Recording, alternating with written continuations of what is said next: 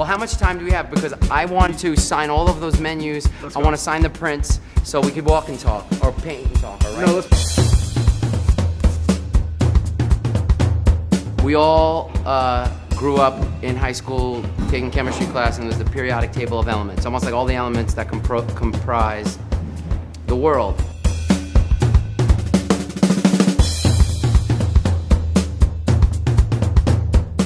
I thought about, what if a person had their own collection of elements? Some are more positive, some are more negative, but they remain, and they made you who you are.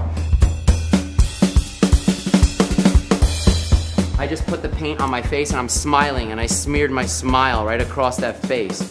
You might look at this and be like, oh, I've been there, or I felt that, or I know what he's going from, or you might have something. So you'd be like, I'm 54 elements of Gregory's 118. So there are some things on here I will never tell you about. And some you'll figure out on your own. All right, let's keep going. My first introduction to fine art was food. We're going into this Chinese restaurant and there's a drawing of a hamburger in the window. So my mom was trying to explain to me, like, Andy Warhol, he's this famous artist. Like, a hamburger to me was the first idea of what art was.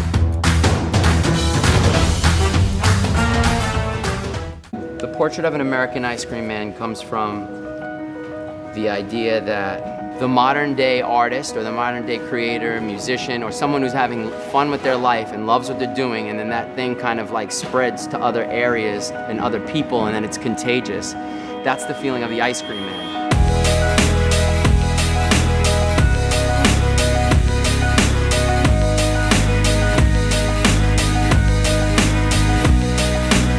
I grew up on the block in Rockaway Beach where like the ice cream man was like one of the best parts of the day. Like that fixed everything, that healed everything. And you know, like if someone said like, what did you love about the world? Like that's what even periodic table is. It's like, what was great about your life?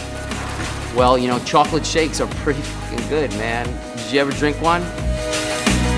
The more that I paint, the more that I do stuff like that, I feel like I'm the ice cream man, because that's like the greatest feeling.